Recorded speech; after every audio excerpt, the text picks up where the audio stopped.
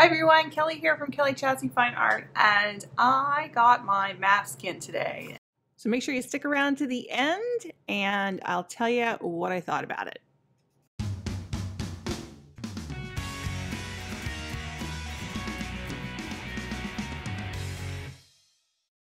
So welcome to my YouTube channel. Make sure you hit that subscribe button down below so you can see more of my videos on alcohol inks, watercolor, oils, jewelry, resin, all kinds of things.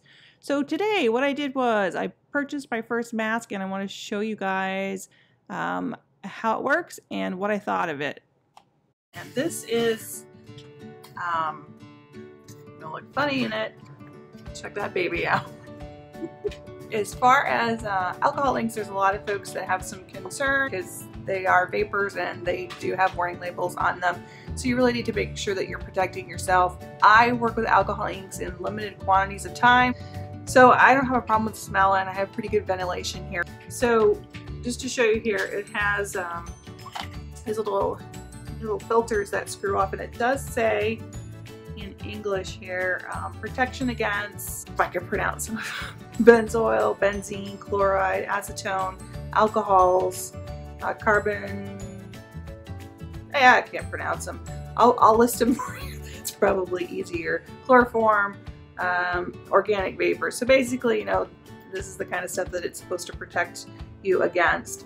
And so these are replaceable filters and they just screw on. Obviously the key is to making sure that this is on correctly and you're using it correctly. So it has little adjusters on the top. You want to see it on me? I'm going to do it. So I don't know if you can hear me or not, but this is what it looks like.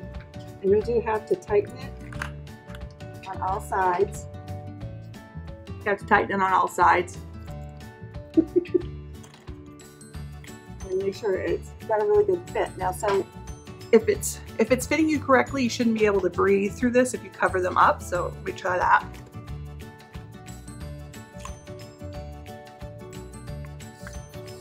Yep, I can't breathe. So that's my hair. So anyway, that's what I'm going to try, and I put a link for you guys down below. Like I said, it's very inexpensive. I'm sure there's tons out here. I'm not saying this is the best one to use.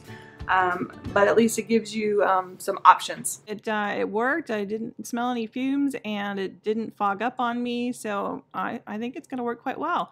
So I'll attach the link for the mask for you below. So make sure you hit that subscribe button, and you'll have to check out my husband here. He of course had to try on my mask as well. Isn't he cute?